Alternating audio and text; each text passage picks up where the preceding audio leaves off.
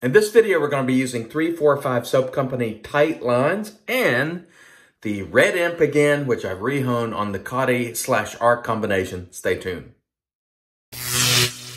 Hey there, folks, and welcome back for another video. I'm your host, CDB. Thanks so much for joining me again today. I really appreciate it. And if it's your first time here, I hope you'll consider subscribing below. Okay, so today we're going to be using 345 Soap Company tight lines. I really like 345 Soap Company. They are committed to value, which I really appreciate. This is a 5.8 ounce tub, which comes to you for $13.95, or on our cost chart, an exceptional $2.40 per ounce. The ingredients on this, there's some great ingredients that I really like. We'll show them to you right there.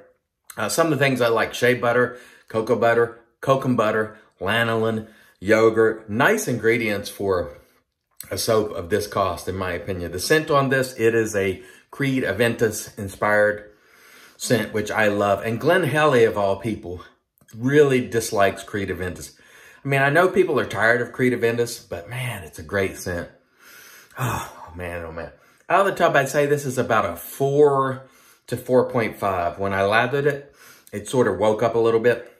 But out of the tub, it's slightly under medium, I would say. And the label, which you see right there, was painted by John of 345 Soap Company's mother in honor of his uncle, who taught him a lot about fly fishing. So you see the trout there and the fly. So it's really cool. I really like that. The razor, as mentioned before, Red Imp 133. I rehoned this on the Cotty and the Arkansas stone. So we'll try it today and see how it feels. And we may pause the camera and go try the old nano cloth in between, just to see if it's really making a lot of difference or not. We'll see. We'll see. Okay, so let's get started. Oh, I've been forgetting to do this. Spartacus. I'm going to start and sanitize the platform with a little Spartacus and just get some more scent going. Why not? It's fun and it can't hurt, or at least as I see it. Oh yeah, that smells great. Creed Aventus scent. This is, of course, Ariana and Evans. If it's still available, I know Pete said he was going to stop doing dupes. So get this while you can if you want it. Okay, now let's get into it with a little misting action here. The Glenn Helly mister. I should fill that with Creed Aventus in Glenn's honor. Okay, the brush today, APShaveco White Wizard. Not expensive. It's a little over 20 bucks, like maybe 25 bucks or ish. From Canada, cashmere 30 millimeter knot, very, very nice. And as you can see, the soap has a nice sheen on it. Again, we're going to try as much as we can to get out of the habit of talking about things that can't be measured, like, you know, the exact amount of slickness or whether this is slicker than something else or not. We want to focus on what you can see and reasonably assume based on your observations, but we'll certainly tell you our opinion. There are things like scent that's entirely subjective, but I don't want to go down the road continually of talking about bases and how one is relative to another in terms of qualities that just cannot be measured. And so let's focus on how this soap works for us today, or how we work with the soap, more important. What is our performance going to be today? And we hope it will be good. And I hope I've done a good job honing this razor. After I used it last time, I thought, you know, I can do better. And so we have put a Cotty Arc edge on it. And we've been enjoying that combination. So I figure, let's see how it went. Feels pretty good so far. Wow, that feels nice, actually, so far. But again, on these initial few swipes, on the cheeks, I find that it always feels pretty good. It's not until we get down on the neck. But honestly, that feels pretty good. And so we'll see how it goes, but I'm tempted, based on the way that's feeling so far, not to hit the nano cloth, the diamond paste, because when I do make an edge that I really appreciate,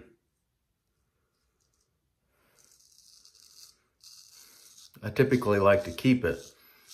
And I'll tell you right now, this is the best edge I've had on this red imp to date. Because when this red imp, when I initially received this red imp, it was in rough shape. It had a big frown in the middle of the blade. I had to take off a lot of metal to get it even, more or less bread knife it. Because that inside of the blade, there was just a big frown. And I'm pretty happy with how this is shaving. I gotta say, Doug Bear and Dr. Matt are the ones who have, that I've seen talking about the cuticle Arkansas combination. The cuticle being a stone that tends to produce a smooth edge that doesn't feel uber sharp. And then the Arkansas very hard. So honing on the cuticle and getting that smoothness and then refining it and polishing it and maybe giving it just a little more juice on that really hard Arkansas. My particular Arkansas is it's called an Arkansas surgical. There are different grades of Arkansas. I'll link the one I have below. If you're interested, you can get them on Amazon. They're not crazy expensive. I think the one I got was somewhere around 100 bucks. Not quite, maybe. But the prices on those things fluctuate, so you never know what it's going to cost. You know, give or take a few bucks generally. But that felt really good on that first pass, so I would say we're quite happy with that overall. So I'm going to leave that blade alone, and we'll continue to use it. And if we feel like testing it on that final pass, testing the nano cloth with the diamond, 16K diamond paste, we will. But so far, the edge is actually feeling very nice and comfortable, and I don't really see a need to do it because I'm enjoying the edge. I tell you, that Cutty Arc combination has been winning me over. But man, is that Arkansas a hard stone. It really is. Okay, hope everybody's doing great this Sunday morning. You know, my attitude about it is if I wake up and I have a chance at another day, I'm always happy. And of course, I'll always tell you that on Monday, if I remember. But I just try to remain thankful for the blessings. And okay, we didn't talk much about the soap. The soap's doing everything it needs to do, which is essentially provide that slickness to allow that razor to do its work, or to allow me to do the work with the razor. And it is doing that. It lathers well. I think you can reasonably assume that based on what you see here. Again, I'm a strong advocate in you trying things. And also, you know, don't watch only me. Certainly watch some other people and listen to what they have to say and take it into consideration. But ultimately, please make your own decisions. But I'm going to try to make an effort, a concerted effort on going to try to steer clear so much of making performance claims that just can't be validated. So I'll show you what's happening here, and then you can decide based on what you see. And that's sort of what we want to do. Okay, now let's see how we do here. Let's remind ourselves to try to keep the angle shallow. This is where you really feel whether the blade is doing well or not, for me. And it's doing well, I think. The with the grain pass always feels pretty comfortable for the most part. Now, if you have a bad edge, you can immediately tell. But on this pass, the going against the grain there, and actually it's kind of across the grain because the grain is running on the neck, sort of east to west. You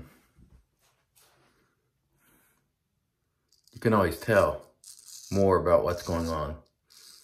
I don't know if you folks noticed this, but one of the things that I try to do when I'm doing these videos is I try to continue talking throughout the process, even when I'm straight razor shaving. So you'll watch a lot of folks, and there's nothing wrong with this at all, but it's always my goal to keep the conversation moving at all times. So I try not to have too much dead air. It is a personal goal of mine. Again, this is not being critical of folks who don't do it, but I try to keep the conversation going, and I hope you appreciate that. Even when this blade is moving around on my face, I try to keep it moving, because it already takes 20 minutes, so you might as well fill that 20 minutes with some conversation and not just hearing me, you know, hearing the razor move or hearing me breathe or whatever. And I know you do hear me breathe, but I do like to keep it moving. And I watch some people, and they'll remain very quiet when they're on certain parts of their face. And if you are a straight razor shaver, I think that's the safest approach, is to not be yapping a lot when you have the sharp steel. Whether you're using a straight razor, shavette, or whatever, it's best not to do what I'm doing here, which is yapping as I'm dragging the steel. But I do try to keep it moving as much as possible. There are some times where I'll be quiet to avoid getting cut, but so watch my videos and watch other people, and I think you'll see, I hope you'll appreciate the effort there at least. We try to keep it moving. I just don't like dead air, because we're, you know, we have the audience there, so I figure we might as well continue to engage with the audience via some sort of conversation, because, you know, once you learn to straight razor shave, let's say you're watching this because you're interested in straight razor shaving. Once you learn to straight razor shave and you learn the technique, now maybe you're coming back for thoughts on products or the conversation. And so I appreciate you watching, especially if you're still here at, you know, 12, 13 minutes. I really appreciate you. I want you to know that it means a lot to me that people come. There are folks who come every single day and watch roughly 20 minutes. I try to keep it 20 minutes and under. Sometimes I go a little over, but I really appreciate you. And I try to say that as much as I can. Sometimes I forget. It really does mean a lot.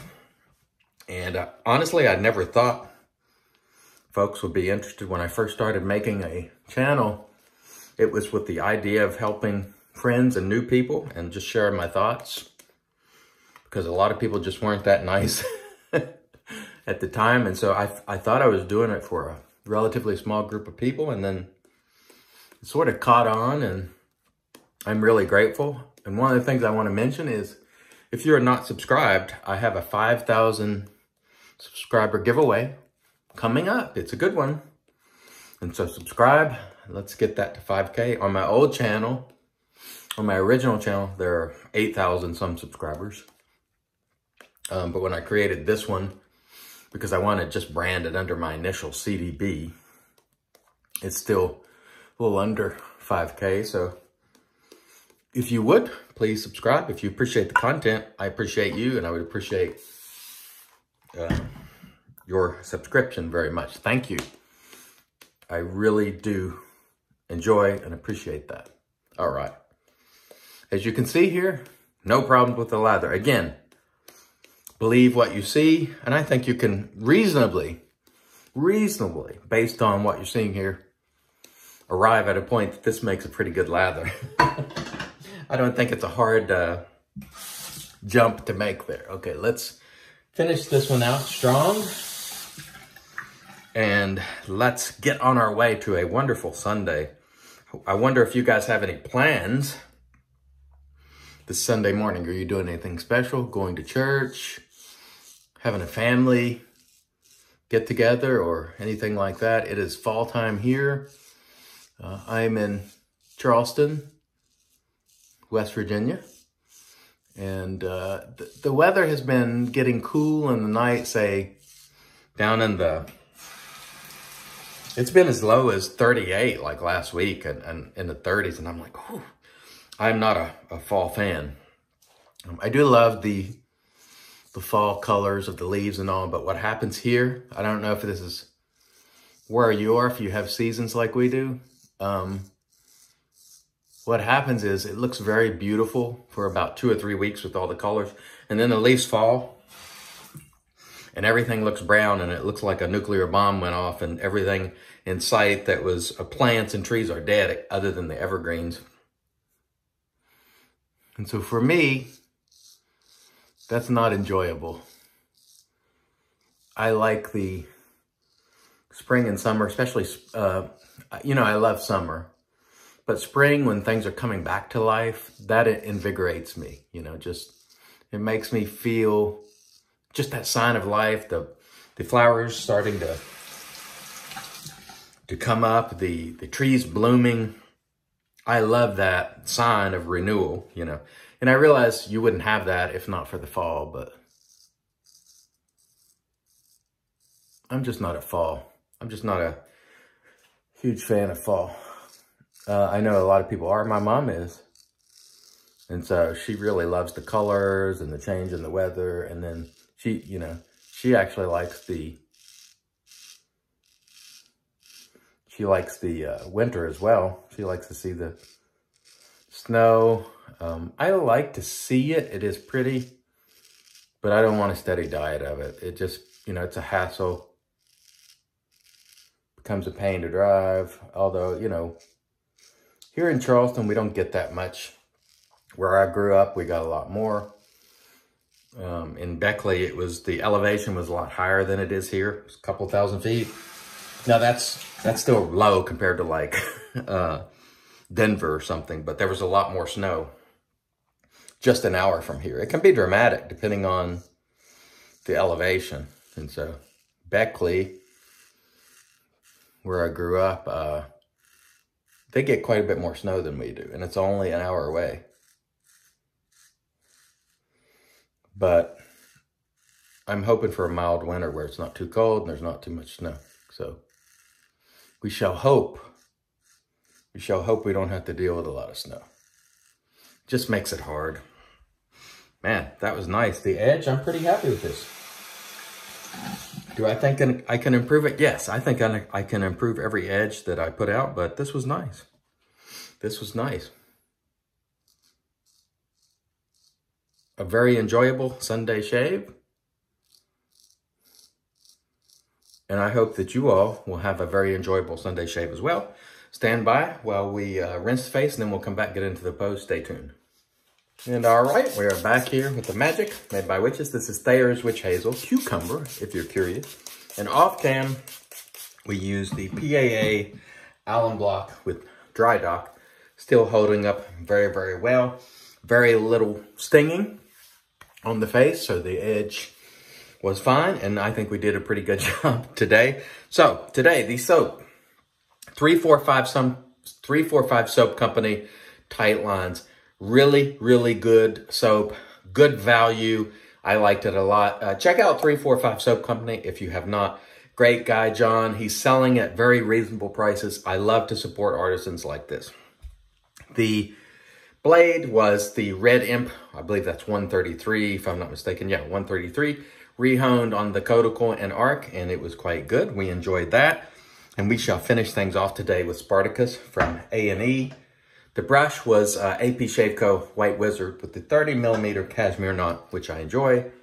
And let us finish today with some of this wonderful Spartacus, which smells like Creed Aventus from Ariana and Evans. All right, let's go. Oh, and just like that, we've started out our day in an excellent fashion, and we are going to smell great, unlike Glenn Helly, who doesn't like Creed Aventus. All right.